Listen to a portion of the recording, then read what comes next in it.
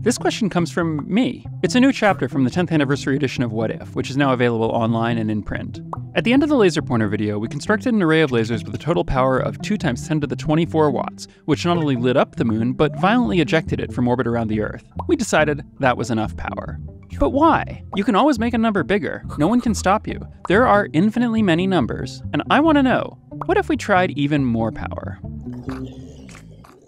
A 2 × 10 to the 24 watt laser is powerful. When we turned ours on, it made the moon-facing surface of the Earth significantly more luminous than the sun. That's impressive, but we can do better. The universe contains death rays that make our moon-obliterating beam look like a handheld laser pointer.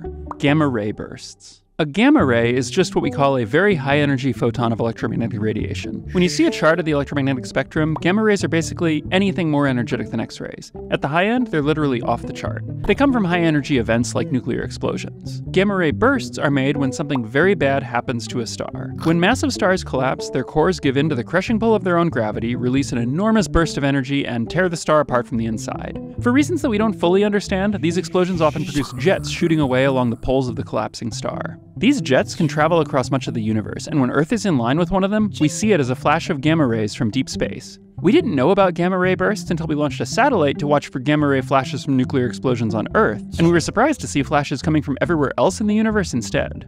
The peak power of beams from gamma ray bursts can be on the order of 10 to the 44 watts, which is much more powerful than our laser array. To get a 10 to the 44 watt death ray of our own, we'd need to give each person on the moon-facing side of the planet a 2 × 10 to the 34 watt laser. That is, each person would need a laser 10 billion times more powerful than the final combined laser that violently ejected the moon. This is an implausible scenario, and it wouldn't work for reasons we'll get to in a minute.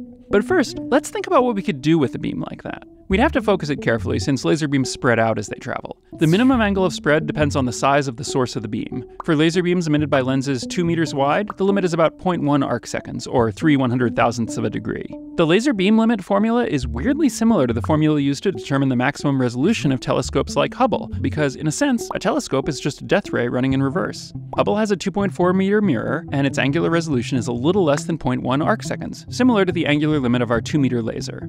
The laser array from the original chapter was pretty powerful, but not particularly narrow. If it had been focused into a Hubble-style beam, it could conceivably have fried the surfaces of planets anywhere in our galaxy. A 10 to the 44 watt death ray would be much worse. If we tightly focused it down to the diffraction limit, it could reach targets far outside our galaxy, frying the surfaces of planets up to 5 or 10 billion light years away. But don't rush out to buy a 10 to the 44 watt laser just yet. At cosmic energy scales, normal optics breaks down. For example, if a beam is powerful enough, it could exert a gravitational pull on itself.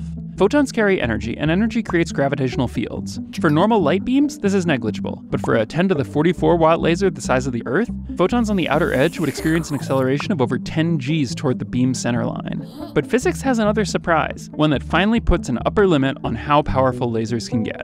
Namely, if a beam of light gets too bright, space itself stops being transparent. If you pack enough laser energy into a small enough space, quantum mechanics predicts that the strong electromagnetic fields will result in spontaneous creation of particles and antiparticles. These particles, mostly electrons and positrons, would intercept some of the laser energy, which would result in more particles being created. For laser power densities above about 10 to the 26 watts per square centimeter, this process is expected to cascade, fully halting the laser's progress and providing an upper limit on how much power our beam can have. In the end, it turns out physics is not math.